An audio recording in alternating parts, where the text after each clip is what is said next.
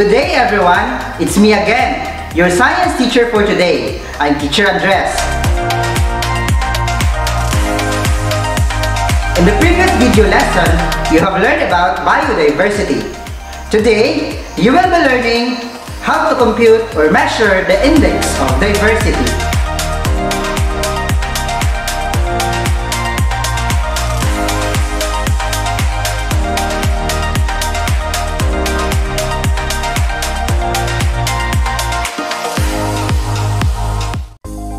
In this video lesson, we will focus on the given learning competency, which focuses on relate species extinction to the failure of population of organisms to adapt to abrupt changes in the environment. Our second video lesson for this learning competency is all about index of diversity.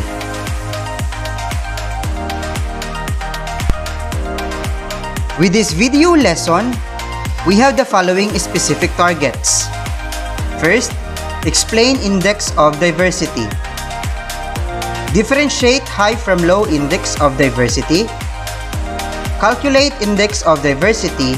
And lastly, appreciate the importance of a balanced environment in the survival of the organism. Are you ready, class? To start our video lesson properly, please prepare your pen and science notebook. Remember, you are expected to write your answers in every question or activity in this video lesson. And take note, your science teacher will collect your output for this video lesson and evaluate your answers.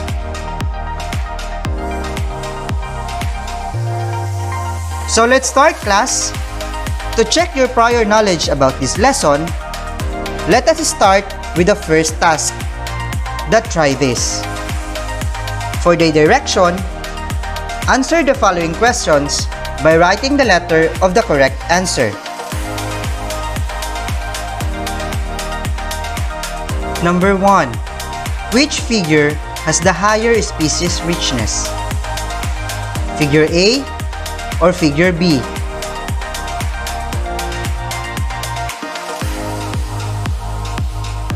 Number 2. Which figure is the most diverse? Figure A or figure B?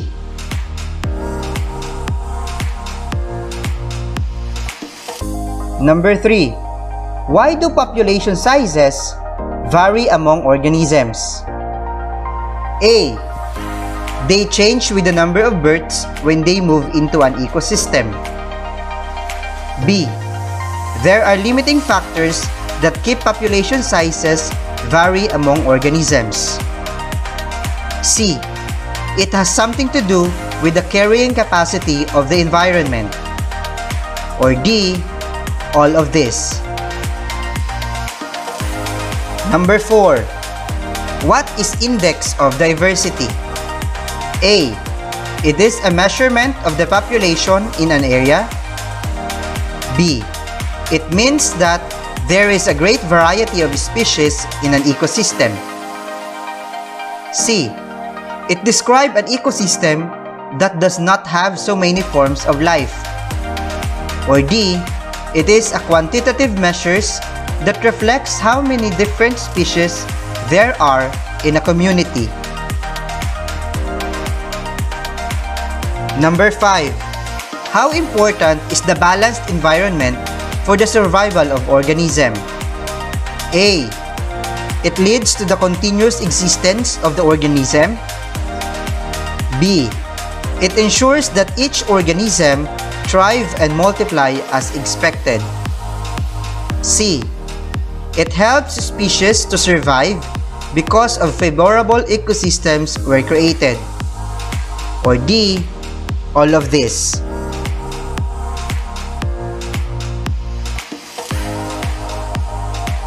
Good job, class! You have finished the first task of this video lesson. Now, take time to process the information you acquired by accomplishing the second task. But before we proceed, kindly put this in your mind.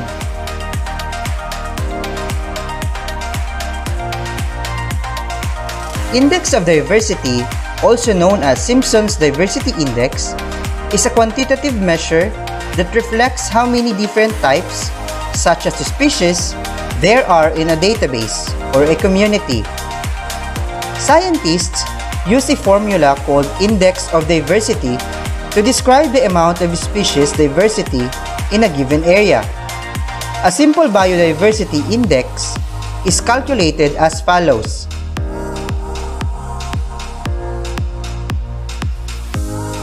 Index of diversity equals number of species times number of runs divided by number of trees.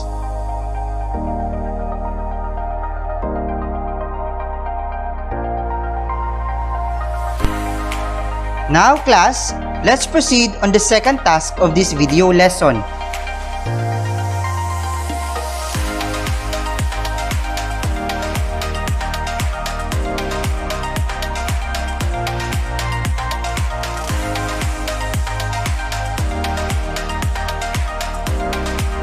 For the direction, identify if the following ecosystems show a high or low index of diversity. Copy the shape and color that corresponds to your chosen answer. The following is the legend. High index of diversity has a shape of square with the color green, while low index of diversity has a shape of circle with a red color. Let's start, class.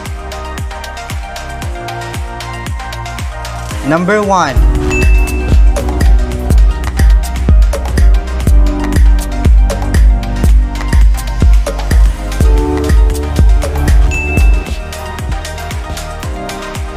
Number 2.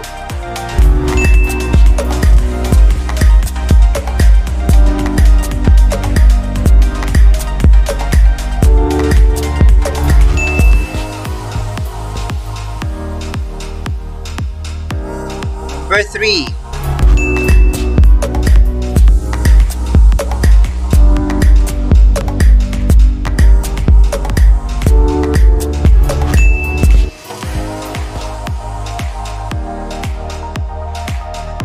Number 4.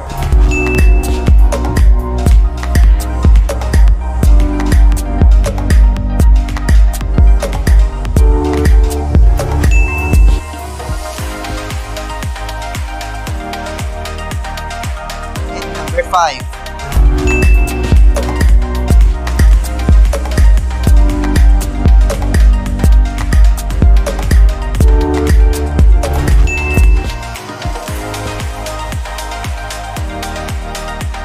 Good job, class! You have finished the second task of this video lesson. I hope you have learned something about the previous tasks. Before we continue with the next activities, kindly keep this in your mind. Communities with many different species, a high index of diversity, will be able to withstand environmental changes better than communities with only a few species or low index of diversity. At this time, class, we are now on our third task, the Explore. In this task, you are going to perform an activity. Follow the given procedure. Let's start, class.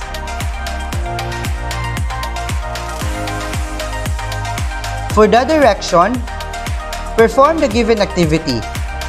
Complete the data table and answer the following questions.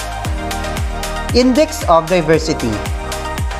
For the procedures. Number 1. This is an outdoor activity. Find a place or an area where you can see different kinds of species. Record the number of different species or trees present in the area. It is not necessary to know their names.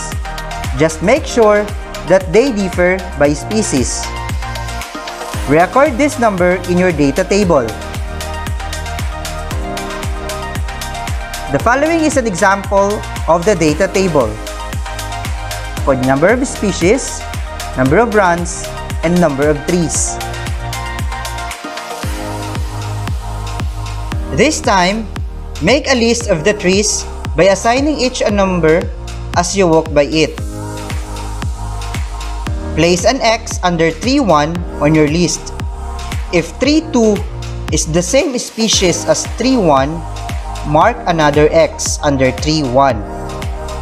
Continue to mark an X under the trees as long as the species is the same as the previous one. When a different species is observed, mark an O under that tree on your list. Continue to mark an O if the next tree is the same species as the previous. If the next tree is different, mark an X. Record in your data table.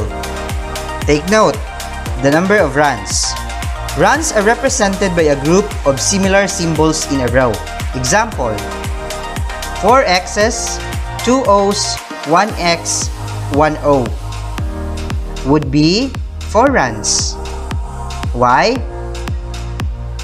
The 4 X's represents 1 run. The following 2 O's represents 1 run. The single X represented again by 1 run, and the last O is also 1 run. Therefore, this sample has 4 runs. The total number of trees counted. Calculate the index of diversity using the given formula. The following are the questions in which you are going to answer. 1. Compare how your tree index of diversity would be different in a vacant lot than that in a grass lawn. Explain your answer. Number 2. If humans were concerned about biological diversity, would it be best to have a low or high index of diversity for a particular environment? Explain your answer.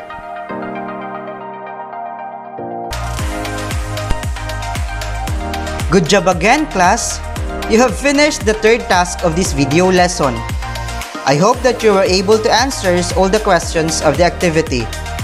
So, to give you a better understanding about index of diversity, kindly read and understand the following key points. Keep this in mind.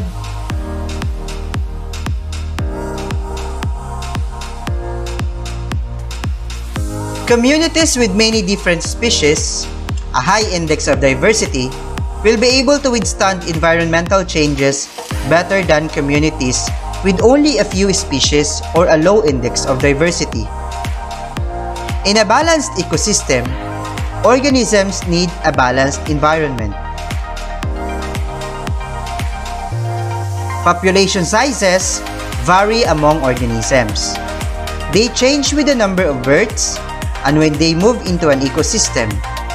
They also change when members die or move out of an ecosystem. Limiting factors are environmental conditions that keep a population from increasing in size and help balance ecosystems. At this moment, class, let's perform again another activity on apply what you have learned. For test A direction, the following statement shows the different number of species. Compute for the index of diversity. Number 1.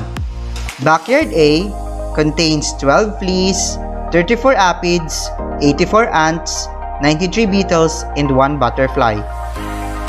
For number 2, Backyard B contains 34 fleas, 93 aphids, 12 ants, 64 beetles, 2 butterfly, and 1 bird.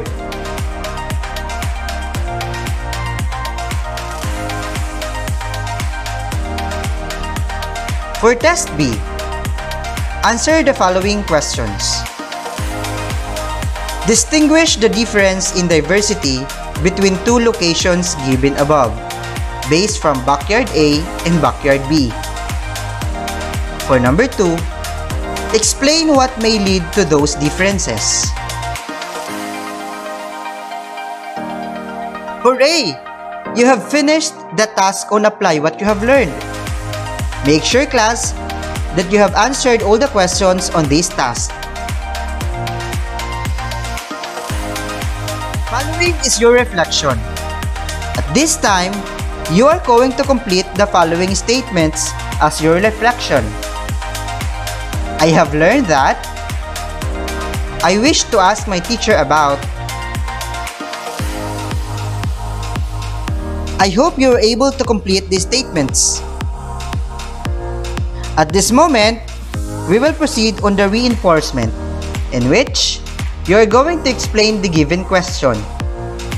How is conservation related to biodiversity?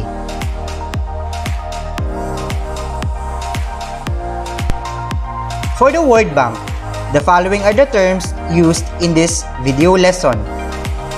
Species richness, the number of different species represented in an ecological community, or the relative abundance of species in a community.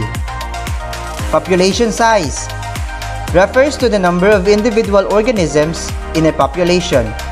And balanced environment, the equilibrium between and harmonious coexistence of organisms and their environment. Class, we've come now to the last task of this video lesson. On this task, you are going to assess all the learnings you acquired from this video lesson. For the direction, write the letter of the correct answer. Number 1. Which figure has the higher species richness? Figure A or figure B?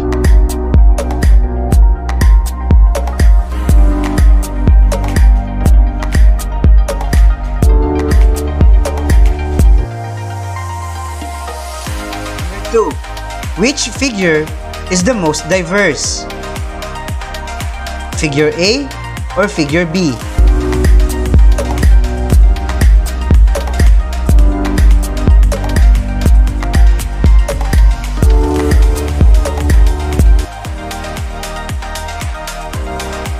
Number 3. Why do population sizes vary among organisms? A. They change with the number of birds when they move into an ecosystem. B. There are limiting factors that keep population sizes vary among organisms. C. It has something to do with the carrying capacity of the environment. Or D. All of these.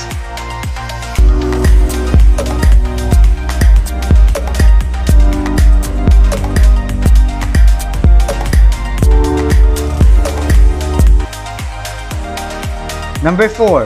What is index of diversity? It is a measurement of the population in an area. B. It means that there is a great variety of species in an ecosystem. C. It describes an ecosystem that does not have many forms of life. D. It is a quantitative measure that reflects how many different species there are in a community.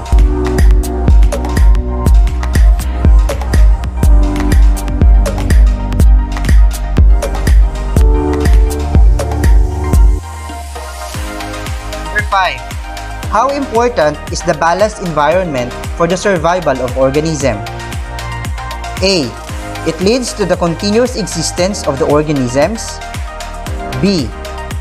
It ensures that each organism thrive and multiply as expected. C.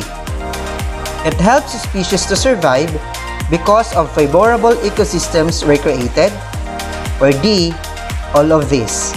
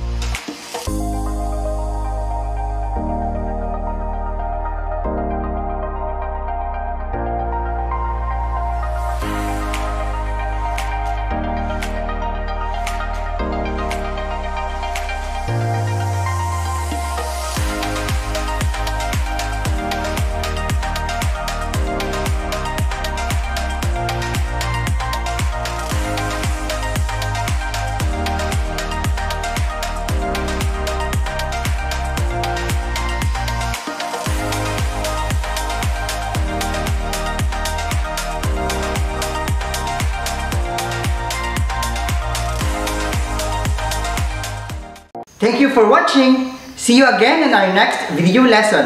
So stay tuned. Goodbye!